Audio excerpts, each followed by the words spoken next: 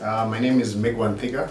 You can find me on Facebook, Magic Lens Kenya, on Twitter, magiclens_K, and www.magiclenskenya.com. Magic Lens is about trying to capture spontaneity and like magic in whatever we do, because we do commercial photography, event photography, so whatever we shoot.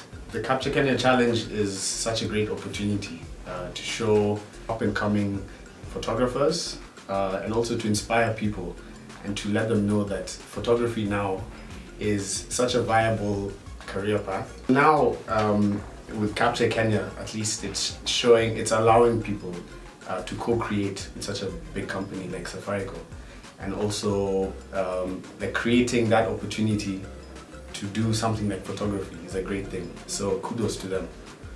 I'd like to advise any upcoming photographer that you can do anything you set your mind to. You just need to believe, work hard, and just jump in there.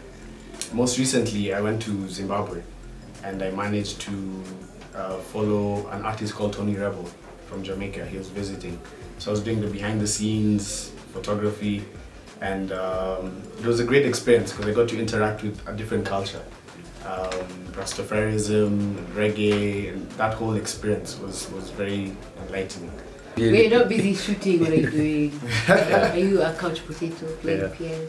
I like to walk around with my boxers. Am I allowed to say that?